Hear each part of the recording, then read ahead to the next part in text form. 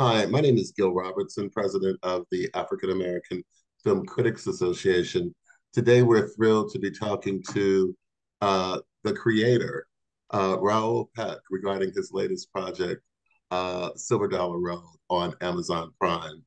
I'm going to introduce you to the AAFCA members who are joined us thus far, starting with Al McGee in South Florida and Reggie Pounder in Chicago, although he's now in LA. We'll have several other AAFCA members join us as we speak today. But for the sake of time, we're going to go ahead and get started now. And so I will see you guys on the other side. It was town, is what we always called it. Grandma's taking us to town. It was a beautiful memory until I became an adult and realized some of the things that happened that made me think this is not such a pretty place anymore. Growing up here on Silver Dollar Road was so magical. It was the one place you could go, you wasn't worried about being targeted by the law. That property was so valuable, and not from a monetary standpoint, but valuable because of the history. The first owner of the property, he was born in slavery times. My great-grandfather died without a living will. Before he died, he said, whatever you do, don't let the white man have my land. Okay, yeah. This is our beach. This is our land. Right? This is our water, our club, everything. This is our land. Okay. This is our yeah. This is our club, our space, anything. There's word of part of the property being sold to someone else that the family had no knowledge of. We was getting threats. It came down and put eviction notice on La Curtis and Melvin houses. My Uncle Melvin told me, I need your help. If they're saying we have to sign our rights away or go to jail, I'm going to jail. It was heartbreaking to see them chained. I went in at 52 and come out at 61. They took the best years of my life. We fighting power, we fighting money. What are you doing? They really wanted this land. Can't you see that you're breaking? If you clear out Silver Dollar Road, what you gonna do with us? What you gonna do with poor people, period? Will it heal my wounded heart? The family can shout from the rooftops. The truth. Nobody listened to them. Will it heal me before? This is ours. Our ancestors left this here for us. Will it heal my wounded? All of this is what you're fighting for.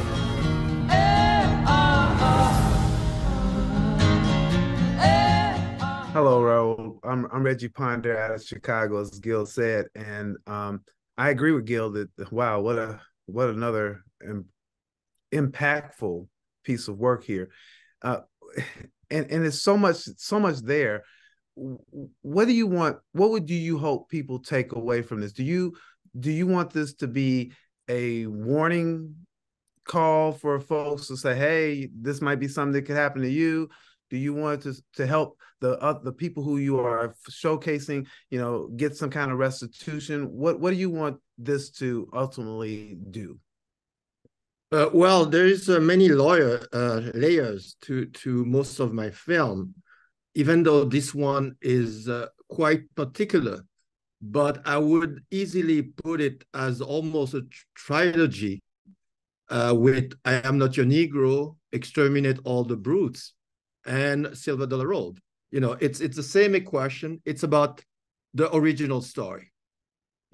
How did we get there? How did we get to the current state, socially, economically, politically in this country? Because it's the core explanation. Land is the bottom line. Land that was first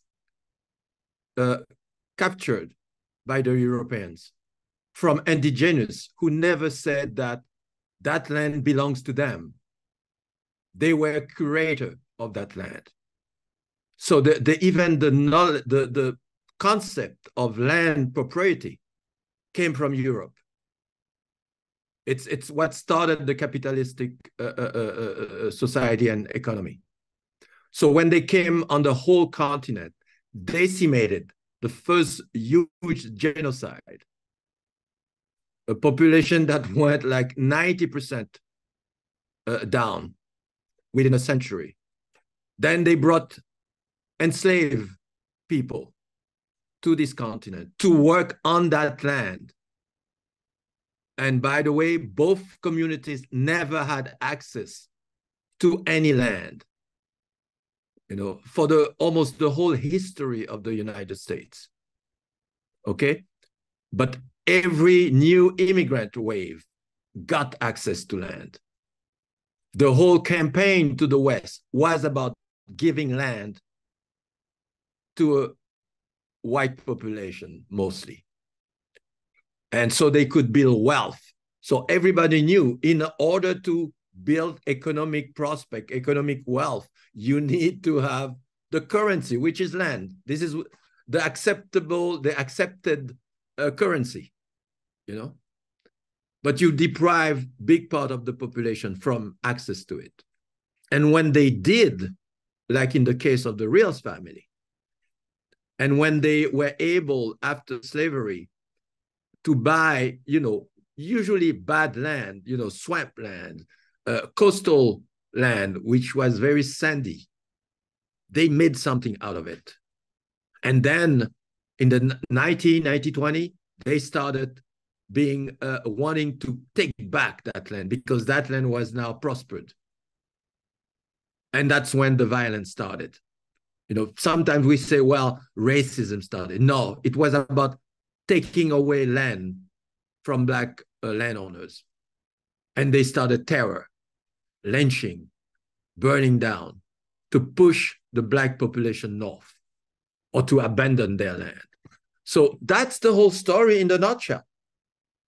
So this particular film, even though it gives you a more personal, really close to your heart type of story, but it's still within the bigger structural bias of this country.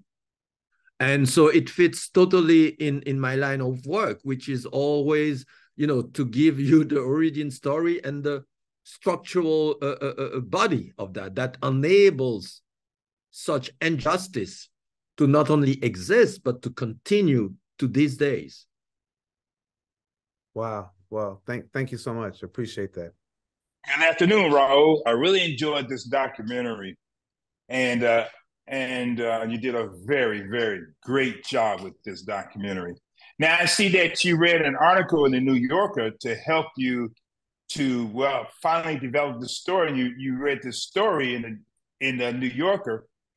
And when you read the story, what really inspired you to say, well, let me do more than what's on the printed page? And also, what set this story, apart from your other documentaries? But I'm totally impressed with this documentary. Yeah. Well, thank you for the question. But in fact, it happened totally differently. After the success of I Am Not Your Negro, the success of Exterminate, I had a lot of offers and stories offering, and it was, of course, way too much for me. I had to make choices. And when Amazon, together with Juvie's production, Viola Davis and Julius Stenon, a company, approached me because they had bought the rights to the story from the New Yorker and ProPublica, who are also partner in this project. So they approached me to be the executive producer of a project and to produce it. And of course, I discovered very rapidly the link to the core story, as I call it. And it was the perfect, extraordinary example of what is going on. So when I visited the family, I really, frankly, fell in love with them because it reminds me of my own family, of people I knew. As you know, I come from Haiti, and we have also similar land problems, like most in the third world.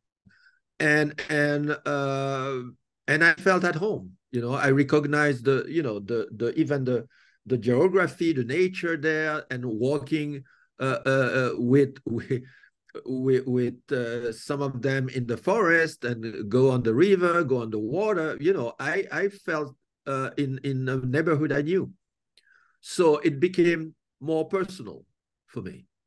And so it was then the not the difficulty, but I had to make choices in terms of how to make a film that would not just go into the usual approach of victimizing Black characters or traumatizing people. I needed to have almost a film that would empower you, that would give you courage, that would make you angry, of course, but you would not feel defeated. And I needed to show a strong, loving, fighting family. And that's why I took a lot of time at the beginning of the film to really put them at the center. And another decision was to make sure that they tell the story themselves, that Mamie and Kim would be the storyteller in the story.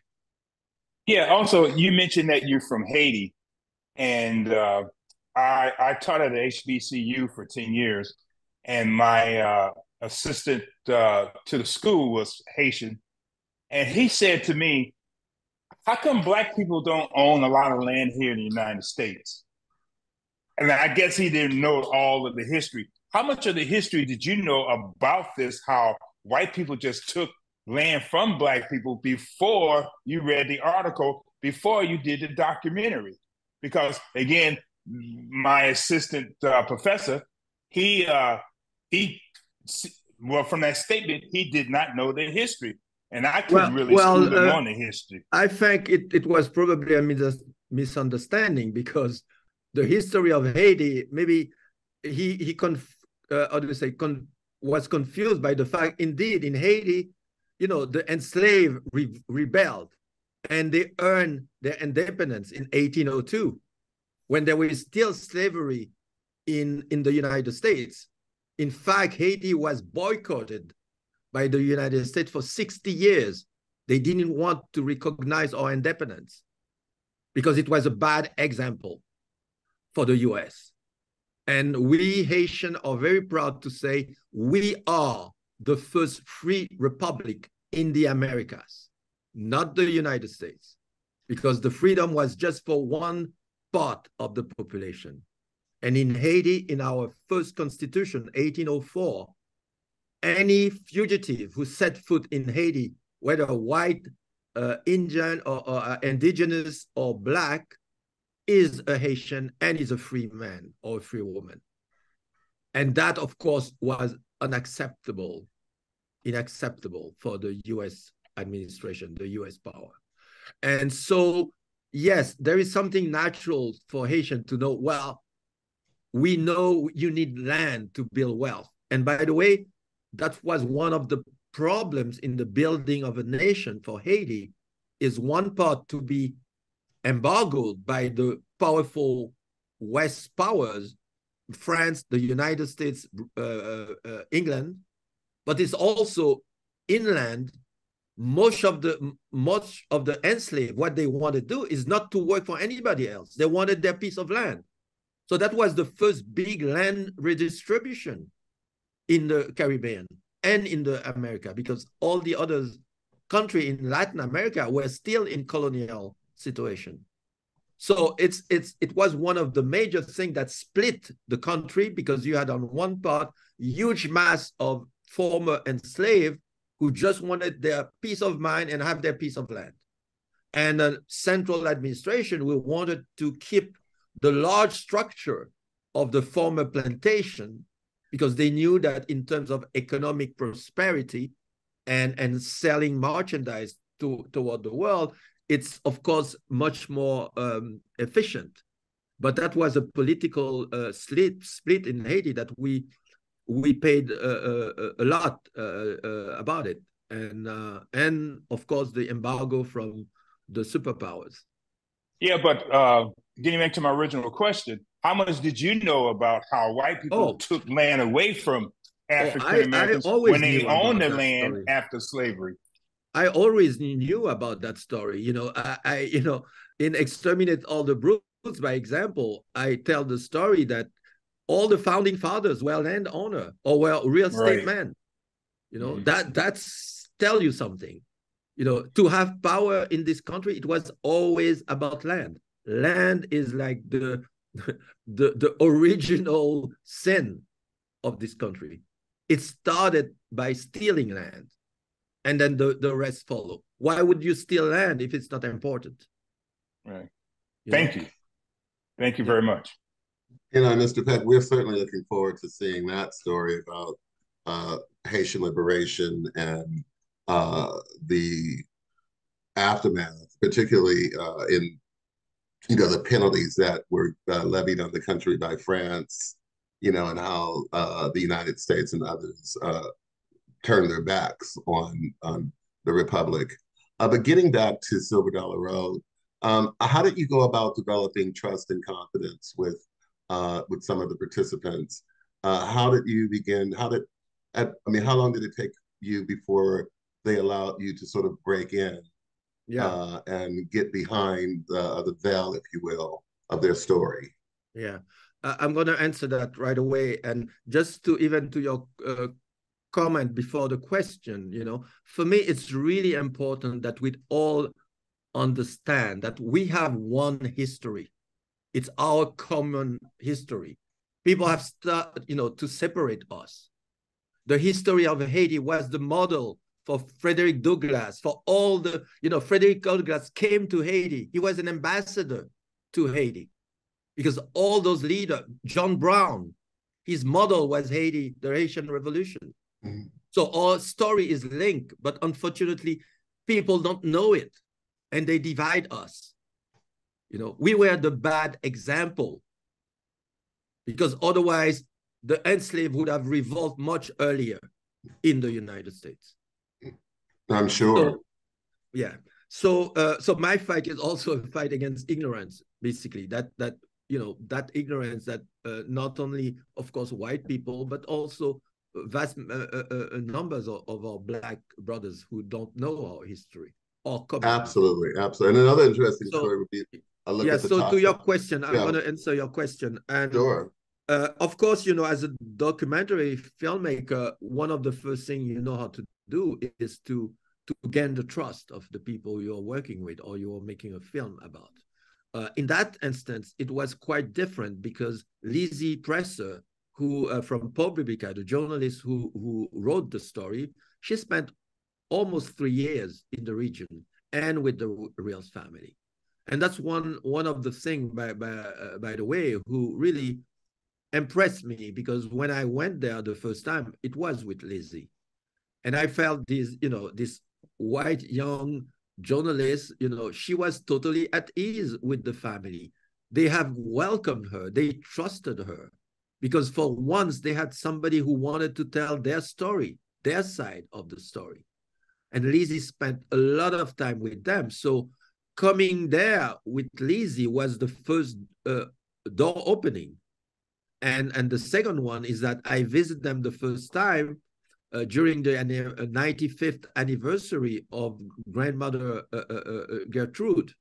So all the family were there, and part of the family who came from, from Texas, New Jersey, New York, Atlanta, so it was an occasion to meet several layers of that family from several, I would say, field of work. So, and some of them knew my film, I Am Not Your Negro.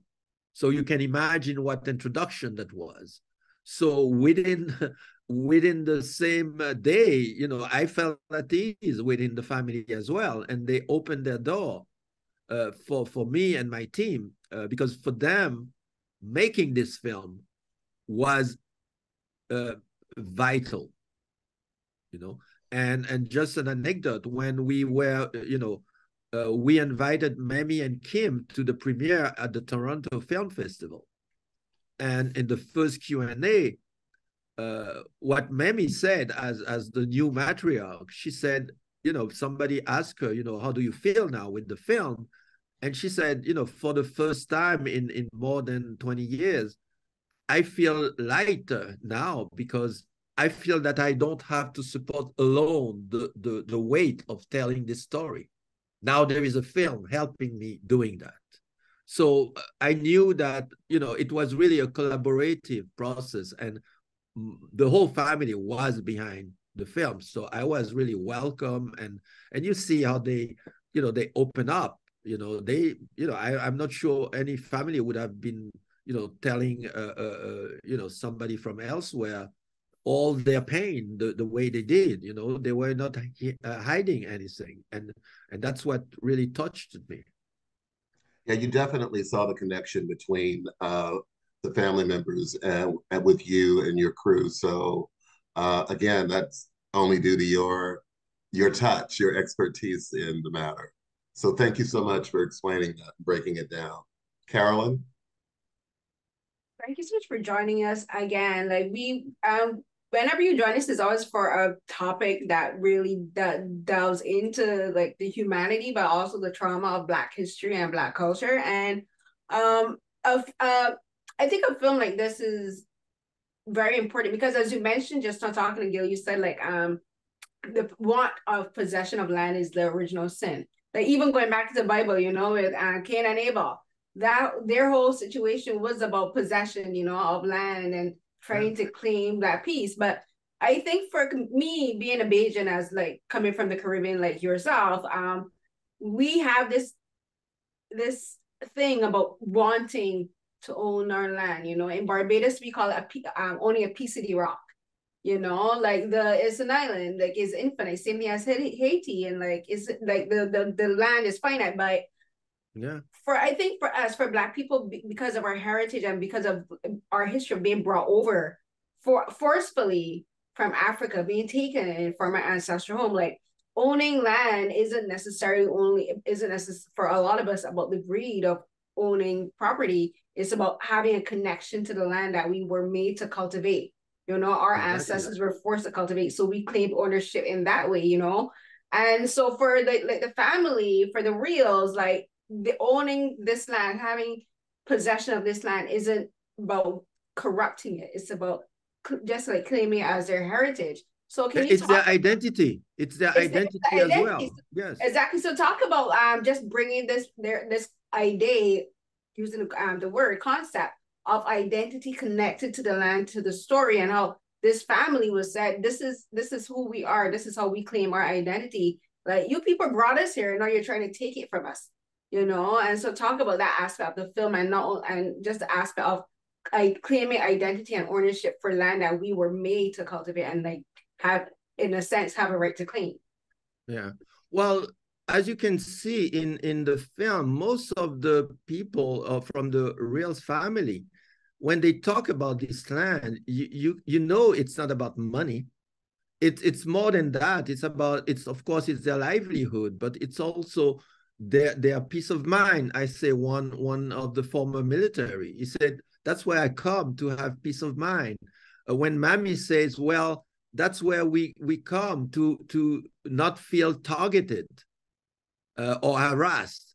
That's where the children, they say, well, we come there every year in summer vacation, and we meet everybody. And for the community, most Black people in the county, it was the only place to come to the water. Everything else was sold, and they had no access to it. So it's much more than owning the land with a piece of paper. It's also what the land represents for a whole community, like also in an African territory, when land is much more than, it's, and by the way, land as, that's mine, that's very European and capitalistic concept is not as taken like this in most Black community. It's usually the first thing, it's collective. Most of the approach to land is collective. you know. So yes, and you can see it repeated many times in the film itself that you know, it's not about the money value of that land, but it's what it means. They have 3 cemetery on that piece of land. 3. You know, I was, you know, one of them we discovered far away. We had to go between the bushes to discover and push back the trees. And so it means they have been there all their life.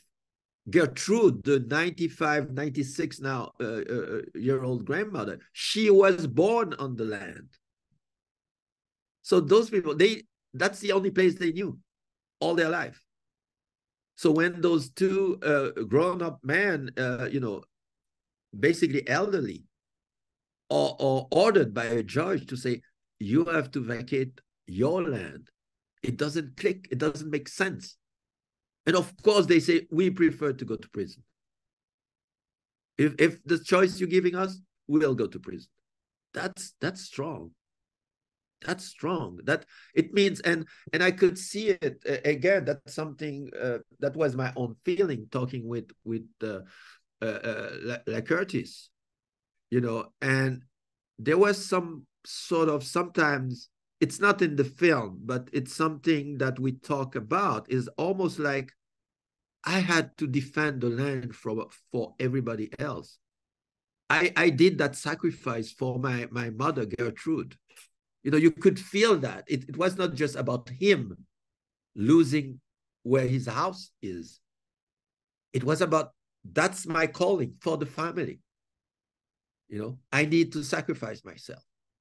Great, thank you. And yeah, it's not, I don't think it's, for me, I think it's not only about sacrificing for the family, but I think it's for the land itself, because once it becomes developed, it's going to become polluted. You know, it's going to become forever changed. It's not going to be the land that they knew it as. It's not going to be nature. The waterfront is going to change. So I think they well, said, that is normal for them. I mean, yeah, they like question that part. There's a particular term. They're like stewards, right? They're stewards of the land, you know. So Yeah, like that's part of it as well. Absolutely. And also, don't forget, it's like the last village to defend themselves. It's resistance as well, you know, because they nobody else have that kind of land in the region anymore. No Black family. They are really the last ones. Yeah. Thank you so much. Thank you.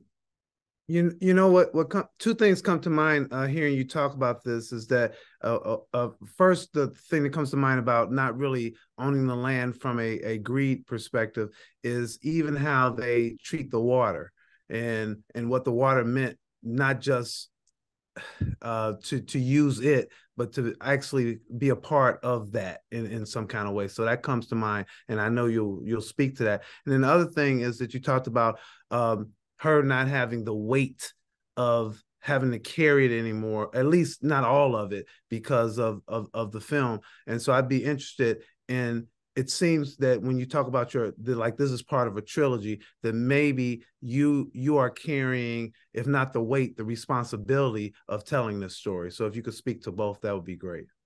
Well, to the first aspect, you know, if there is a graphic in the film where you see basically going from the property itself, the 65 acres, and you see the surrounding. And what you see is basically all the lands around it are cut in pieces. You can see visually the development. So it's really almost a history of capitalism in that region.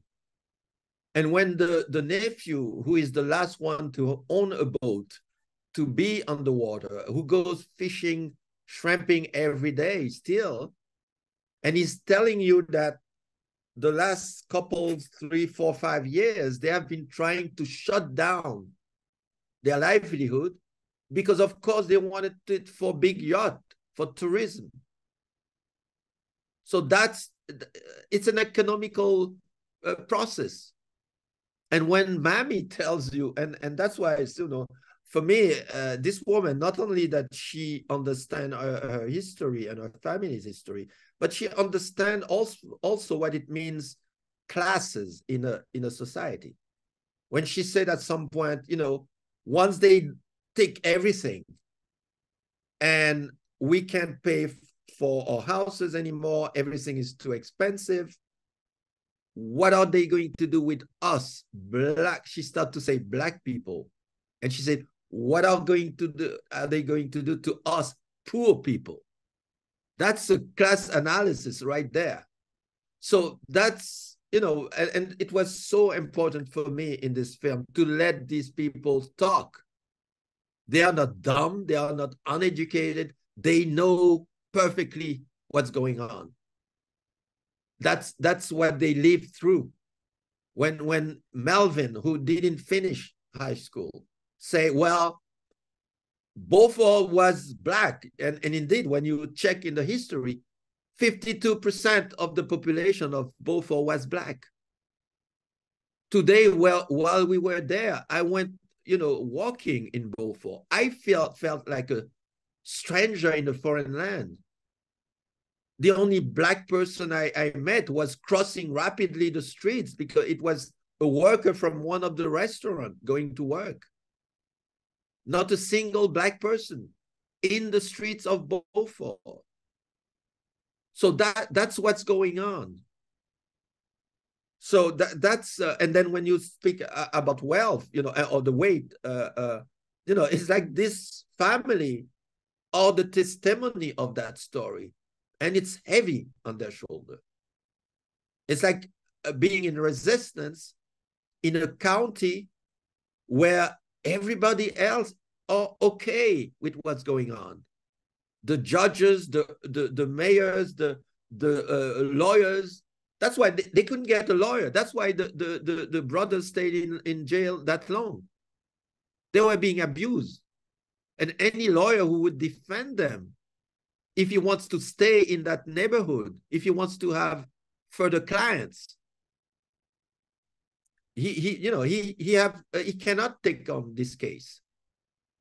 So that's a whole structural situation bias that are against them. So you can imagine, it's like when they go to, you know, this bridge that they cross, you know, I show in the film, it's like going to a foreign country, you know, and you know that you have no rights there. Everything is against you. So that's something that weighs on you. And as a woman, and having to be the front person for this, having to be the person who keep the family together, because you can imagine what kind of tension that can erupt within the family as well, you know. So it's tough. And Mammy, you know, she deserved all the accolade we can give her, you know. Well, thank you so much. Hi, my name is Nancy Green with Film Critique. Hi. And I wanted to know, I wanted to know, with the history that you teach people basically in this film, what are you hoping the impact will be when people learn more about this? Well, really, frankly, I don't really ask myself about that. And I think the impact, it's whatever you as well do with it. You know, I'm not the owner of the impact. So, you know, as all my film, I hope it's a mixture of learning in a good way, not in a, you know, a paternalistic way. It's really, you know your history type of approach. And then, because as Baldwin said, you know, if you don't know your history, you can't fight. You have the wrong information. So you can't fight well. You can defend yourself, you can fight, you know, it's like closing your eye and sending your fist everywhere. So know your history. And I try in all my films to show the structural aspect of everything, because that's important, you know. And the third aspect is, you know, it's always about today. You know, I don't make film about the past. I make film about how to understand what's going on now and how we can fight what's going on now. And so the impact, yeah, I've been showing the film in many places throughout the country, and I see the first reaction is, of course, anger. The people are angry. And then the next question is, what can we do? I say, well, whatever you can, because each one of us, we can do something.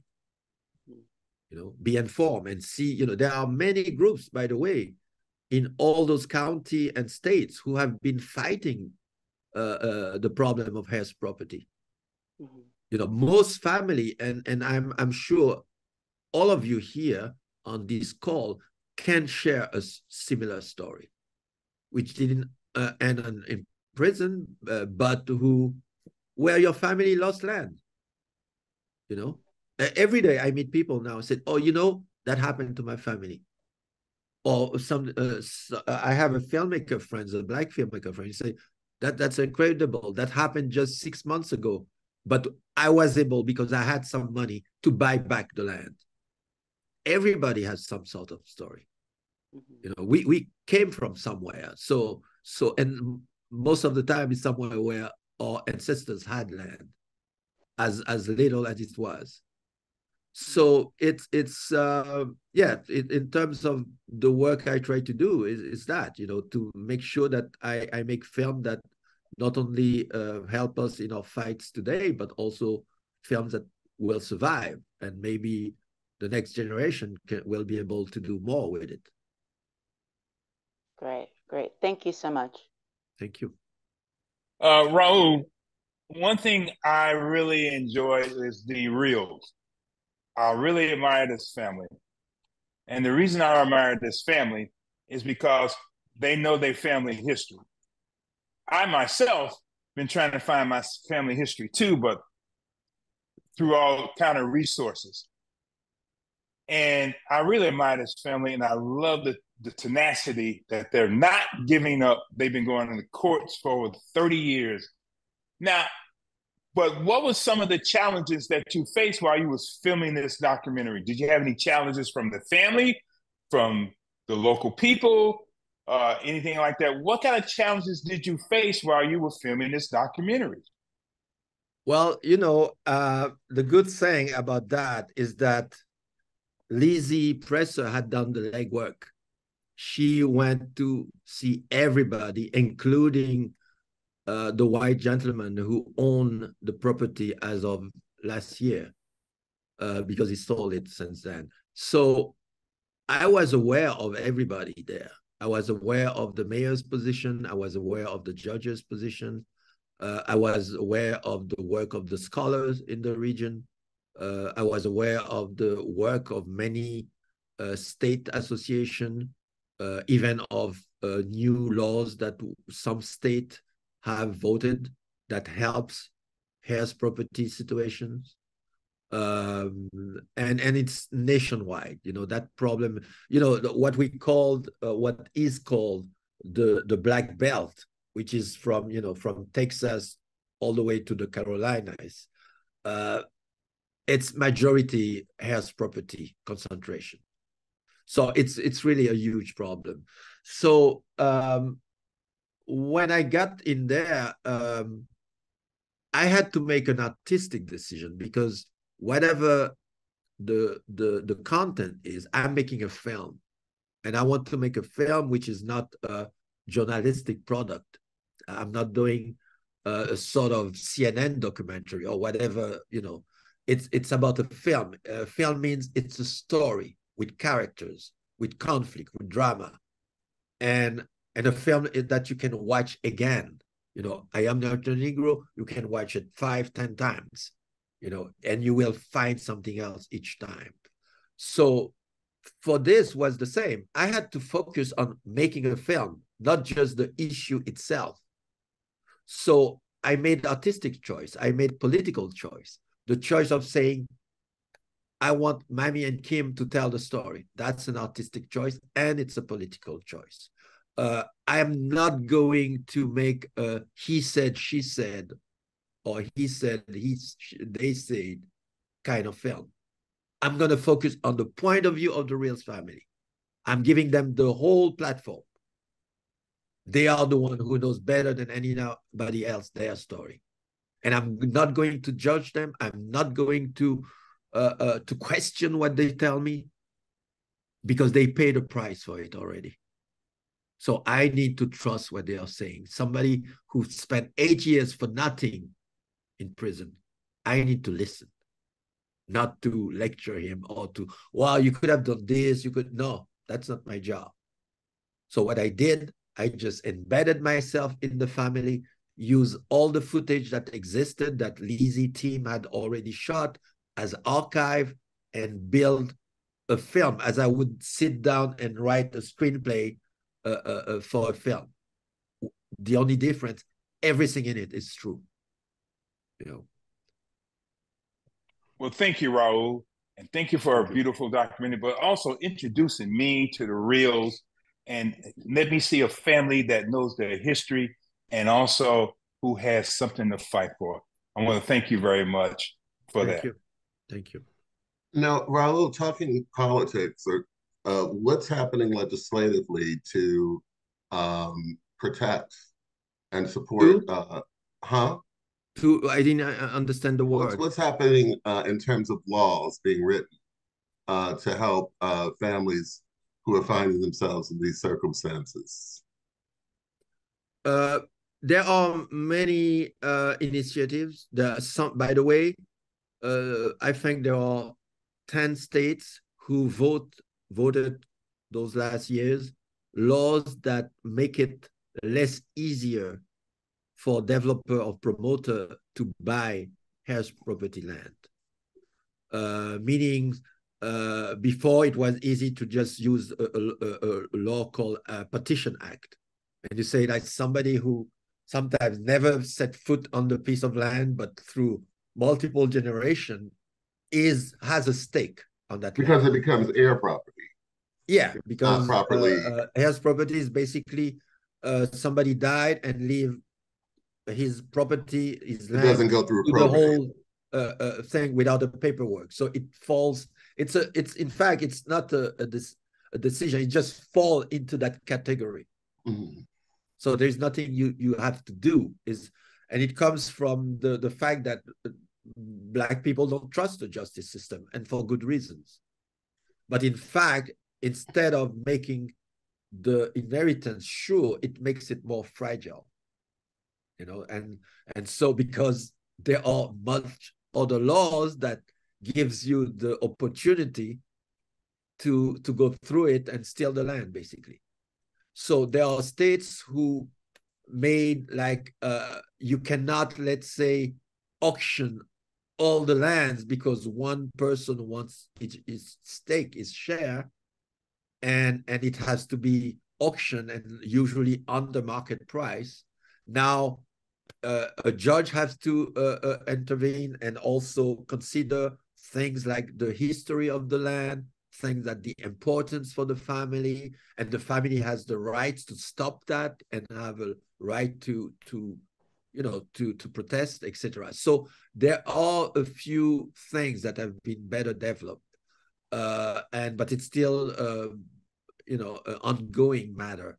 But you could see it as even when the federal state or the Congress voted, like in the case of Black farmers who are terribly disadvantaged socially and economically, and who never, for sometimes the same reason of heirs property, but also because they just don't have the means to seek proper defense. So a lot of them are embedded. Bear in mind, those are the ones who managed to keep their land, because 90% from 1920 to today, to the 70s, 90% of Black landowners lost their land. So the Black farmers who still own land are, for a lot of them, has a huge pile of debt. So Congress voted something like $4 billion for them. And guess what happened? There is I forgot the name of this I think it's something like American First. It's an organization led by Stephen, what is the Miller, Trump apprentice. They sue that measure, where black farmers who thought, okay, now I can reinvest, now my debt is raised, I can, and they are caught in limbo because there is a suit against them. Even when the work paid off, that finally Congress do something, it stopped.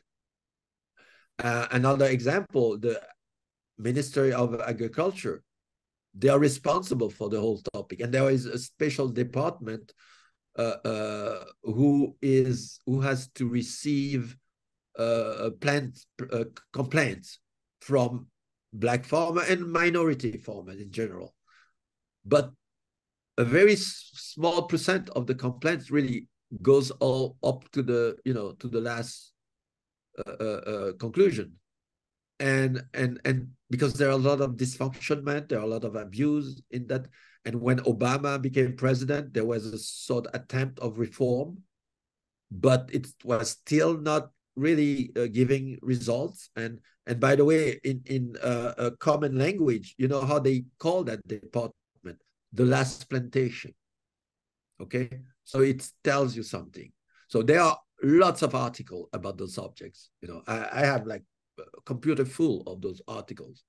As the last 5 years, I mean, people are informed more or less, but there should be a more stronger push and a bigger coalition to solve all those lands problems, because it's at the base of wealth building for a big part of minorities, because without land, if you're even in urban setting, that's what is happening with gentrification.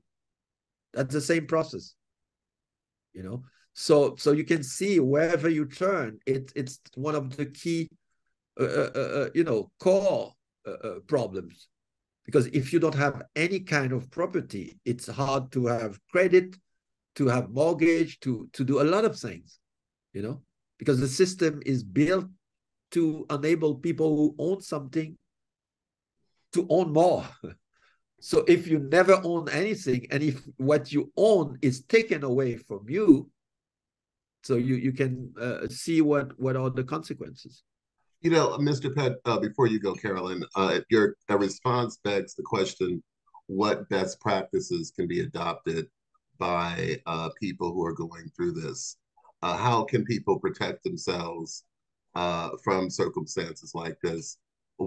How can people mobilize to really gain the sort of attention needed for some real change to take place?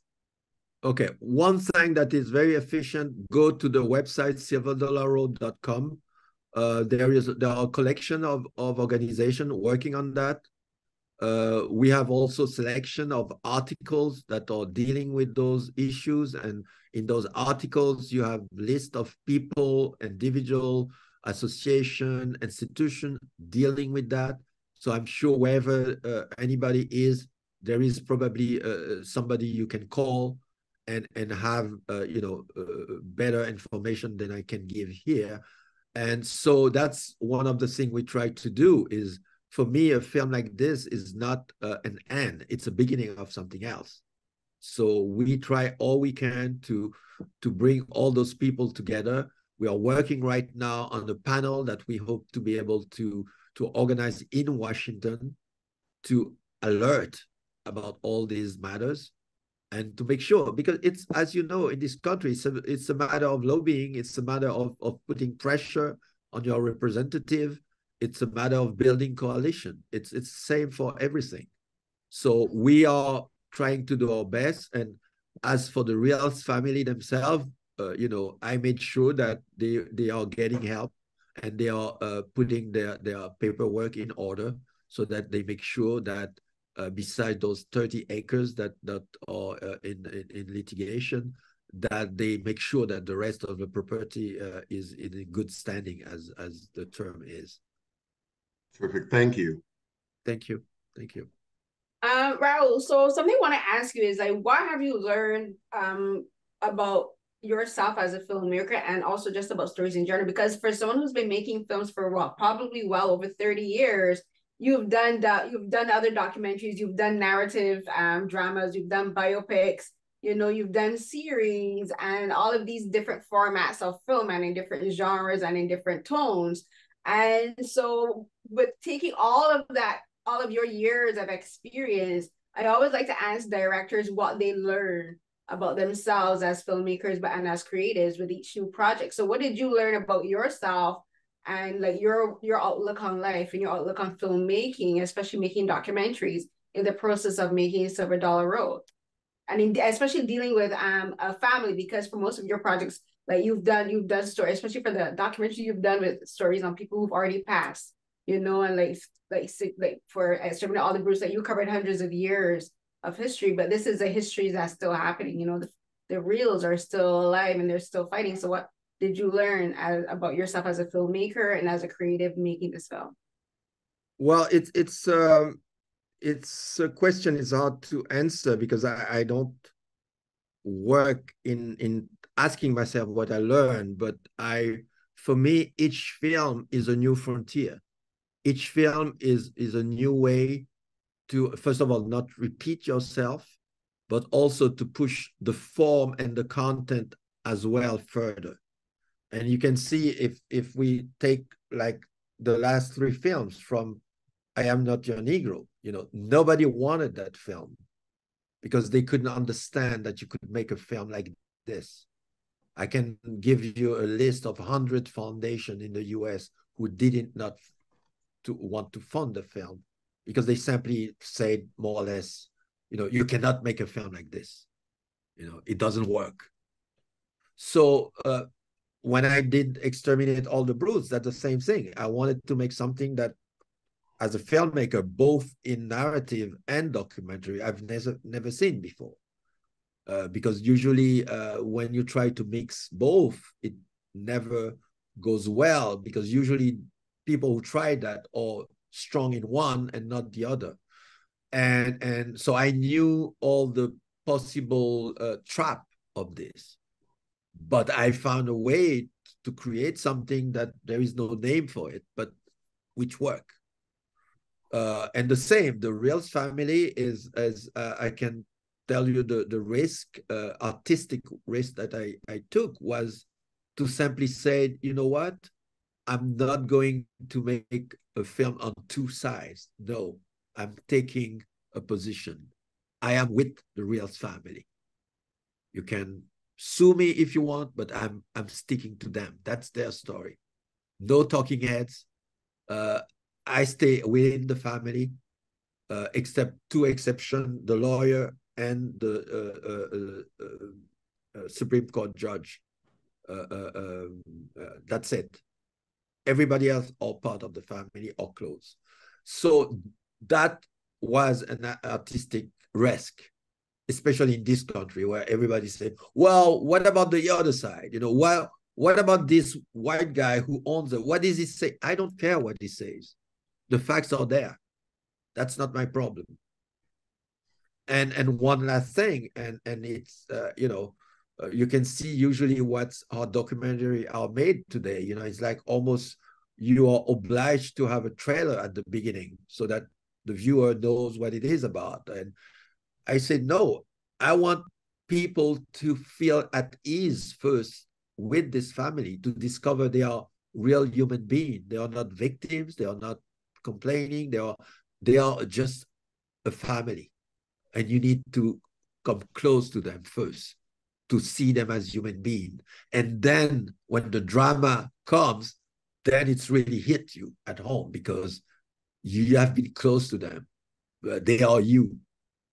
So those are the things I think I developed over the time. But I'm, you know, each film, and I think for most filmmakers, you know, you don't really dwell on whatever you did before. It's about, okay, what's the next step?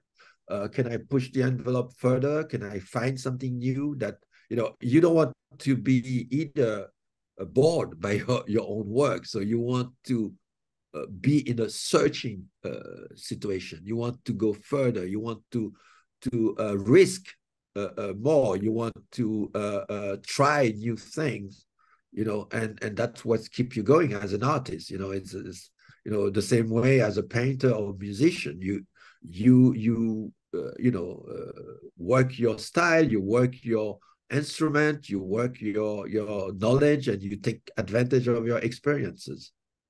Great, thank you so much. And like I think every filmmaker can learn something from your vast repertoire of films and from making this particular film in general. Thank you so much. And yes, we don't need to know all the opinions of the white people. Like they get enough. We get to hear enough about them. But well, we came very late in the film industry, and so so we have so much to catch up. So I don't want to waste any minutes of the films I make to voice again voices that we have heard all our lives. Great. Thank you so much. Thank you. Mr. Peck, again, thank you so much for your time. We love your work, and we'll certainly continue to support every story that you take the time to tell. On behalf of the world's largest group of Black film and TV critics, thank you. And thank you for watching this edition of AAFCA Roundtables. Have a great day. Thank you. Thank you all. Absolutely. Thank you. Thank you. Thank you. Bye-bye. Appreciate you.